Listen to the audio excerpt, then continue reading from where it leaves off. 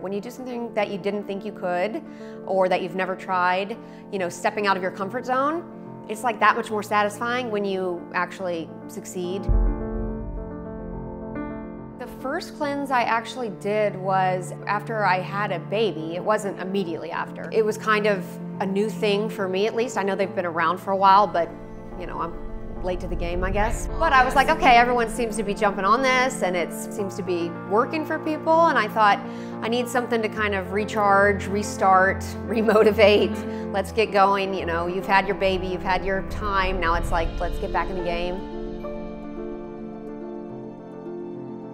It was a challenge, I won't lie, especially after what my routine had been prior to that. But you know what, when you do it, it makes you just realize so many other things like, wow, I am eating a lot of things that I don't need to be eating, or I can actually do this. There's so many things go through your head because you're like, this will be fun. And then when you start at it, you're like, this is actually harder than I thought it would be. And you're like, I miss everything I was eating. Then you get on like day 3 and you're like, I can do this for probably another week. Or so, it's like you go through the different stages and you really kind of see your body adjusting and reacting to what you're putting into it. The juicing gave me a very concrete plan, even if it was just for 3 days. And it was just like, okay, this is what I'm doing. I'm gonna stay on track. It's 3 days, you can do it. And it's gonna help you get ready for what's down the road. That was a big thing I think that I got from doing the first couple of cleanses, was that I had more of a direction of how to really kind of stop my bad habits and get onto a good path. And then from there, just kind of add in and continue healthier habits. You can tell when you put the right stuff in your body and when you're doing the right things to your body that you have a higher level of energy. And with that energy, you're accomplishing more. And when you're accomplishing more, you have confidence because you can do this. Okay, what's the next thing? Bring it on. When I'm at my best, health-wise, mentally, physically, I'm able to do more.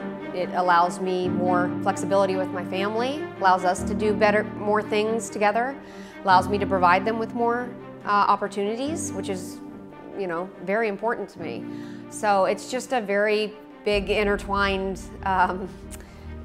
circle there. It's if you take care of yourself, you take care of your priorities and your responsibilities, your hard work, it's gonna pay off. And it might not be the way that you see it, that you had envisioned this perfect life or perfect situation or hitting your goal exactly as you wanted to.